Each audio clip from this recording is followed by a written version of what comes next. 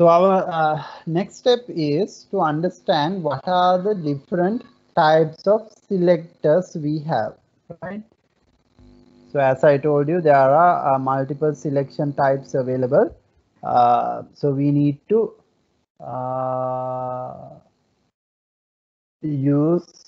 understand what are those and what are the benefits by using those selection types, right? So in straightforward, we can understand, like, there are situations we need to pick multiple tags, right? So that is the one. And the other option is the other requirement is we may need to pick only a single element, right? Selection, I am talking about in the selection side, right? So for example, the one that we have already observed with the previous example, this is a tag selector. That is what it is, basically selecting multiples, no? So for example, if I have another paragraph, right? If I have another paragraph, so if I copy this and put it down, so what will happen, since we already informed for the CSS that select the tag by its name, right? In that situation, the CSS will select all the relevant p tags, no? So there are two p tags, so both p tags will have the same style, whereas your objective is to only apply this color for the first paragraph, not for the second paragraph. It has a different color or any other different style. So now you can simply understand this selection will not satisfy my requirement, because I need to apply onto a single p tag, but apparently it will pick the all p tags and provide the style. So that means there should be other selection types which will help us to do different selection based on the requirement. So mainly two types, one is multiple selection and the other one is single selection, right? So you may need to have multiple selection and the single selection, and the hybrid mode in between that. Multiple selection means all selections, single selection means only one selection. So the middle is custom selections, right? So that means it may go for we'll say you have 10, but you may select only 5, or else you may go for a one selection, or you may go for all selection. So those are the three approaches we have: picking everything, picking only one, or a custom selection, custom number of selection. Those are the three selection options or the categories that we can observe. So the H2 or the tag selector is somewhat like a selecting all the H2 references, all the paragraph references in this page will be get this style. So that is all scenario, right? So with that, we'll see what are these other the different selection options provided by the CSS language. Okay.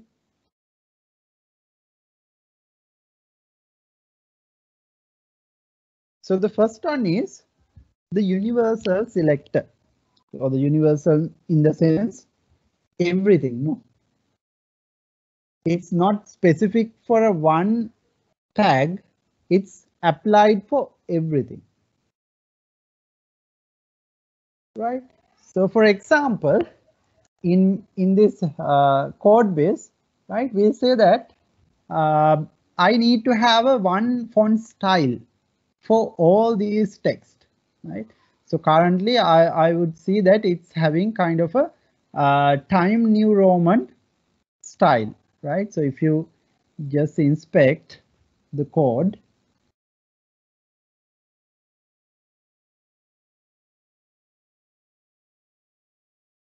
right? Then if I Say go on to the heading. Let me see if there are any default style they show us.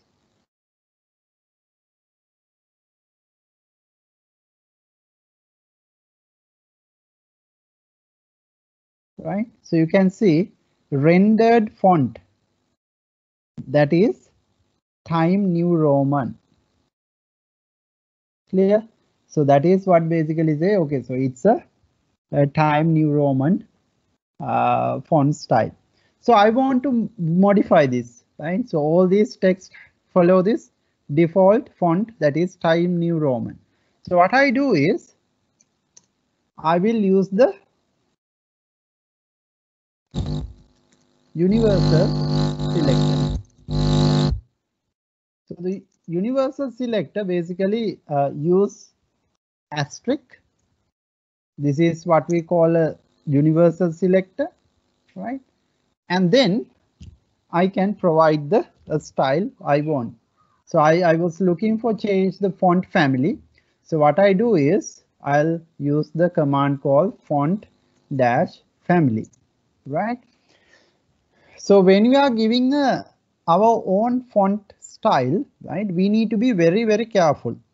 The reason is since we are giving our own font style, there may be a situation where browser can't understand the font style we provide. It can be happen. So all the browsers are not compatible with all the font style. So therefore, we should provide a second option, right?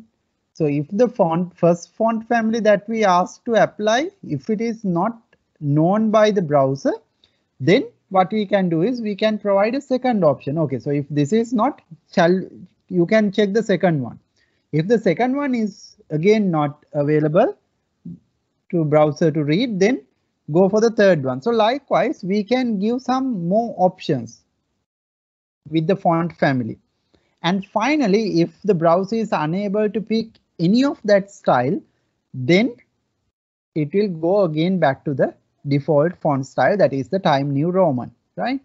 So we'll say in my case, I'll give this option, Arial, Helvetia, and the sans serif. So 3 options I am providing, right? In this order, the most relevant style that I want to apply is given in the first place, that is the Arial. If the browser unable to read the Arial, then it will jumps to the Helvetia.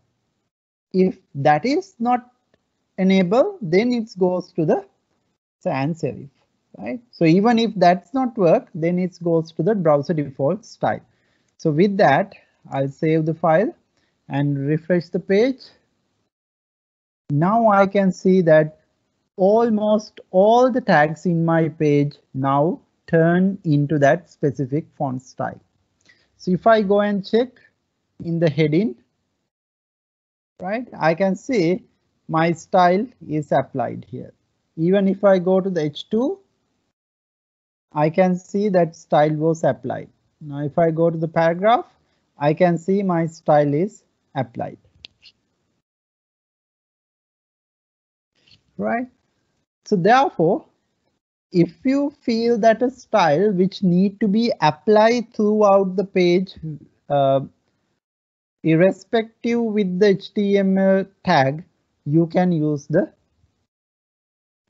asterisk symbol, right? So for the universal selector, you can put the asterisk or you can ignore it. You can keep it blank.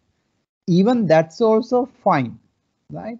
Making blank again will indicate for the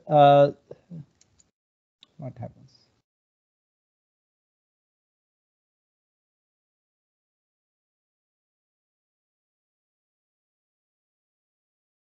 Okay.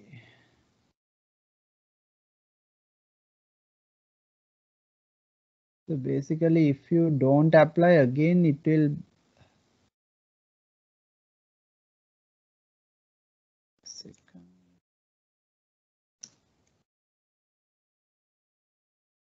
Okay. So previously it was applied like this. Even if you make it empty, that automatically consider as the asterisk. Now it's mandatory, right? So that's something I forgot. So you need to put the asterisk. It's mandatory. Or else there's another option, right? So not keeping the blank, but you can use the body, right? So if I use the body, which is more similar to the universal selector, because the body is the parent of all these tags. So if I ask to say it's for the body, you should follow this font style. Automatically the childs of this body tag will enables the font family, right? So if I refresh the page, you can see now again it got applied to all the tags, right? So two options I can propose. One is you can pick the body tag, it's a tag selector at the end, or else you can go with the asterisk, which is the most accepted way to pick the all tags in the page. So the next one that we already seen before, that is the type selector, right? So for the type selector, what it requires is the specific tag style, right? So where it has to be follow the tag rule, where you have the left angle bracket, right angle bracket, and a middle text. So that is the requirement, no? So if I pick this here, so this is a valid, sorry, this is a valid HTML tag where you have the left angle bracket, right angle bracket, and the text. But what happens if I keep something like this, a tag which is having, we'll say ABC, and then put a space and then put a XYZ and do like this. So this is basically, we know can't be a valid tag, no? So this may be considered as a separate attribute then, right? So therefore we need to make sure that it has to be a valid tag, right? So valid in the sense the structure of the tag, that is what it follows. So for example, now if I just put the ABC and then we'll say we'll just put some lorem ipsum content, right? And in my external file, what I do is, since I know this is a valid form of HTML tag, I can simply refer to that. Even though this is not a valid HTML on tag, the syntax wise, this is correct, right? Because it has a left angle bracket, right angle bracket, and a middle text, right? So I can style it, right? So for this, we'll say I want to give the background color, which is a different color, not purple one, right? So we'll give this chocolate color, right? So now if I refresh, I can see it's there. I can see I got the background colors, right? So that means this requirement is very clear. It needs to follow the rule where it describes a proper HTML tag. Clear? So that is the requirement, no? So you can have any tag, but it needs to be a valid structure where left angle bracket, right angle bracket, middle should have a text. So I can say this is a tag selection, right? So the tag selection, what it does, it will select all the occurrences.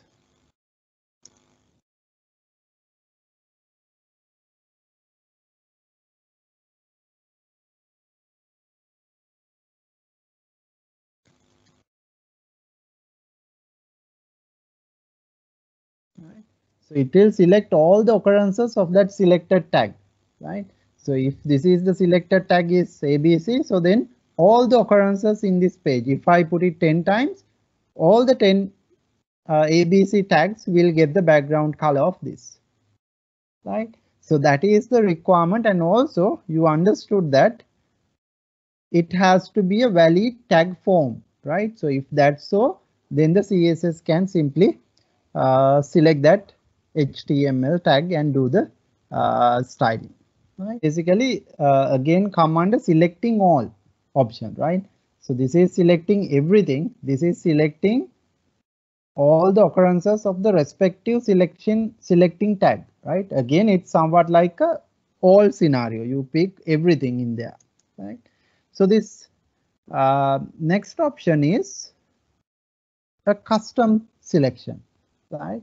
Where you can make it everything to select, or else to single selection, or else a custom selection. Custom number of selections can be placed. So this is the what we call the class selector.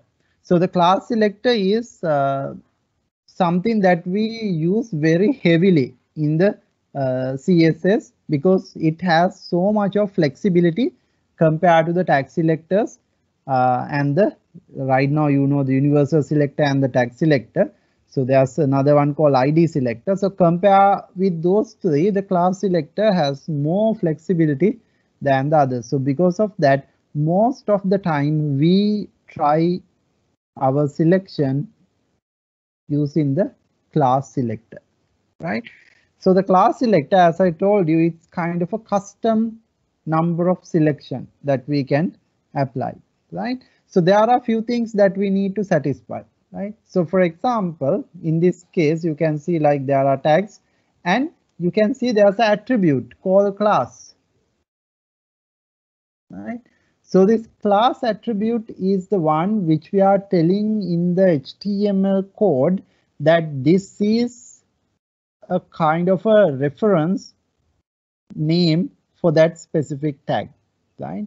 So you can see in this case, there's a div tag and a p tag. So both it has the class attribute and we have provided the same class name.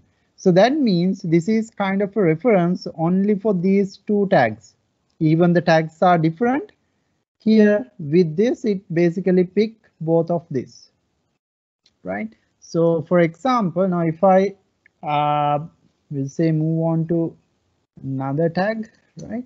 So we'll say I have a list, right? So we'll say I'll create a ordered list. And then in there, I'll just put the HTML, which we already did in the other lessons, CSS, and the JavaScript, right? So now we have these three list items. No? If I try to modify this list item, we'll say I want to have a font color, right? And then if I just use the tag selector, what will happen? All the three LIs will get the same color, but this time it's not the thing that I want, right? I don't want all the LI tags to have the same color. I need only the first and the last two tags has the same font color, but the middle ones I don't need that same color, right? So this is the place where now you can see we do the custom number of selection. We have 3 occurrences. Out of that, only 2 LIs would have the font color, right? So we know that the ones that we learned so far, from that we can't achieve that, right?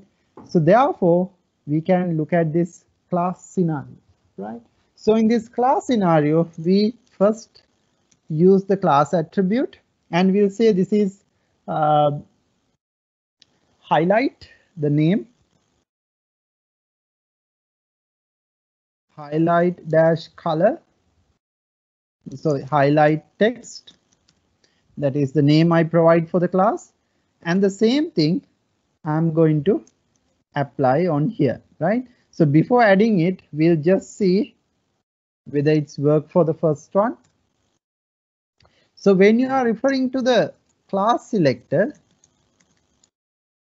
you need to understand that here we did a modification by adding a name to the attribute called class, and from the CSS we are going to access that name. So when you are accessing, we have to inform to the CSS code that this name, what we are going to provide for the CSS, it is a reference name for a class attribute, because we know there are so many other attributes in the HTML, right? So there may be a attribute called name, which is equal to the same text, which I say highlight dash text. Both cases having the same name, but the attribute wise, the attribute name is different. So therefore, we need to inform to the CSS that don't look at anywhere, look at only the CSS attribute, right? If a CSS attribute which is having this name, select that element, right? So how we say that we are looking for the looking for the class attribute, that is done by the dot or the period symbol. We need to put the period symbol at the beginning and then type the name of this highlight text. And then now I can provide the color. We'll say the color of the text. I need it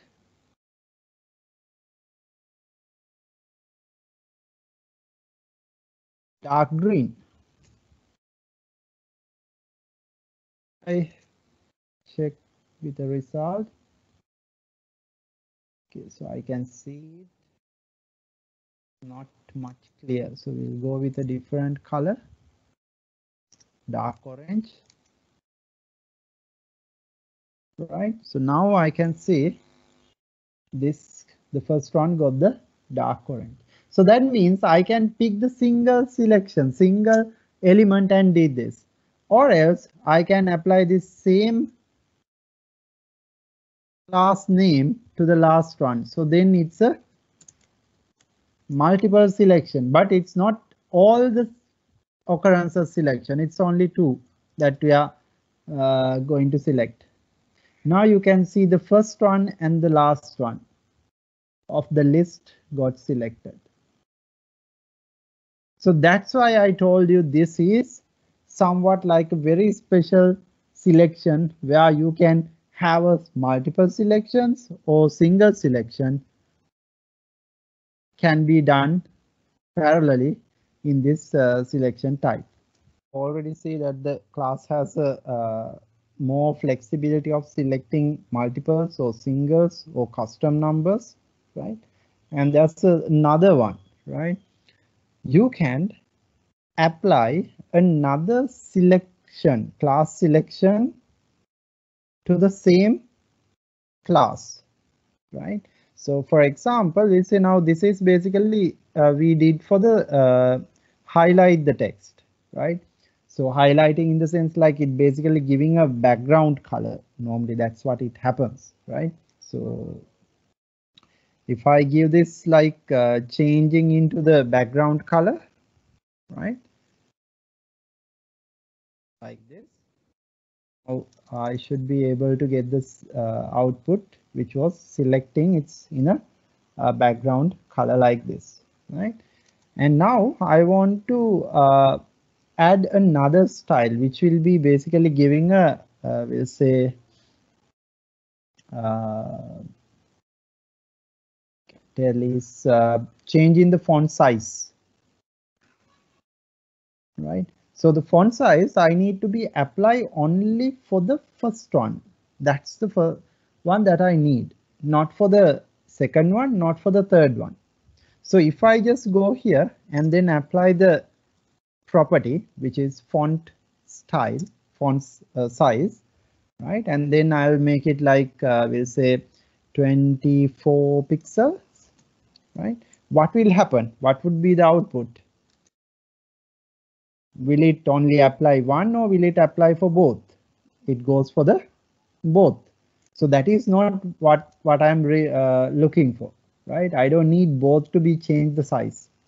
So what I have to do now is I need to think about a different selection. No, sorry, a different class, right? So what I do is I will create another class. We'll say this is primary font something. And then for that I will place the font size. Okay, so now the primary class or primary dash font class is not applied yet for the HTML page. So what I can do is now I can simply take this copy and go back to the class where I have the highlight text, keep a space, right? Now I can add the second class like this, right? So now we have the highlight dash text, which will be provided in the background color, and this will be basically turning the font size to the primary font style. So now if I refresh, what happens? Now you can see that the first text in our list will got the both styles because we provide the both of them, right? Highlighting the text and the font size. And this one has the highlight text, but it doesn't have any font size change. So this one will say I need to have the primary font, which will be not having the background color, but the font size is now set to 24. So now can you see that it's more flexible where you can add multiple classes, right? So if you have another class, then you can add it like this, keep a space and then apply. So there's no any order. You can either keep this on the beginning and put it onto the second. So likewise, you can give different orders. It doesn't do any change. That is the benefit of that. So the first benefit, if I list down, is where you can have a custom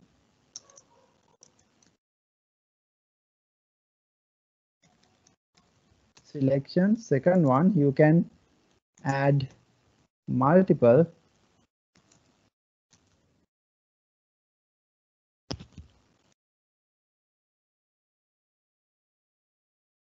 single element. So therefore, like most of the time, we try to use the class selector than using any other selection because have this multiple class adding for a single element and the custom selections. So those are some more benefits that you can get from the class selector, right? So then the other important one, that is selecting a single one, right? You are not supposed to use this ID selector to select the multiples. It has to be always go with the single selection, right? So in that case, this is somewhat like you can use. So this ID selector is somewhat used by other languages as well, especially in the JavaScript.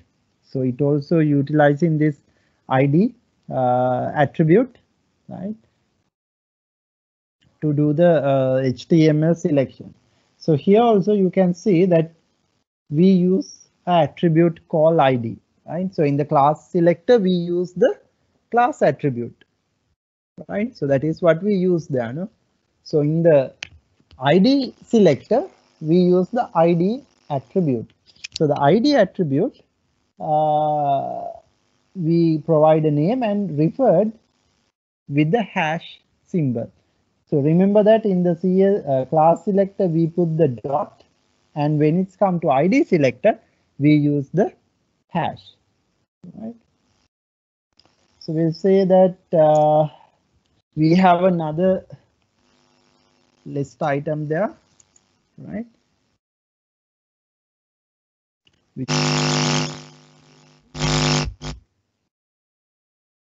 Here I will use the ID and then provide this is related to backend. So in my code base, I'll referred with the hash and then put the name that I provide for the attribute, and then I will give a style. So we'll say that for this I want to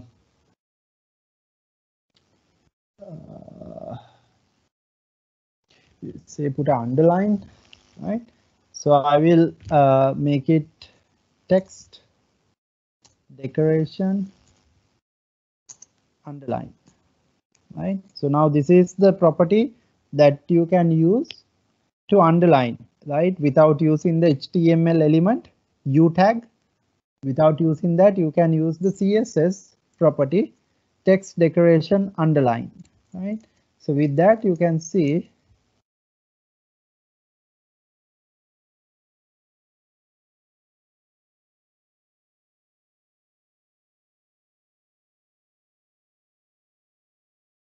right. So you can see now this last one which has the underline.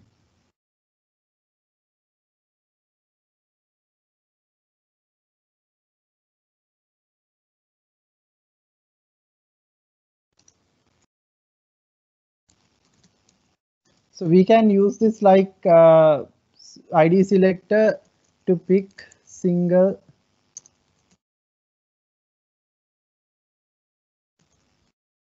element, right?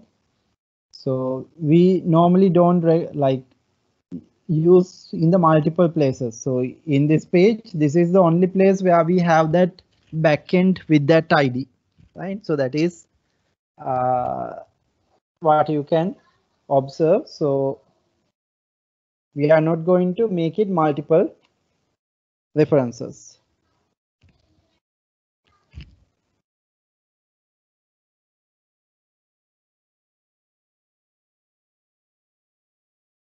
Like this is the original size, right? This is what we change, right? We provide, like if you look at here, we provide for the li, right? So the li is the one which was generating this number and the text. So we basically providing the style for the li tag. So when you are adding this change or the font size change of it, it apply for the number and the text. So if you are looking for only the text to be changed, not the number, then you should not apply it for here, right? So you need to place another paragraph or else a label wrapping this text, and for that label you need to apply. Is that clear? So for example, in here in this HTML, right? So if I just put a label, right? HTML, and then here if I use the class, change the font size, right? So I will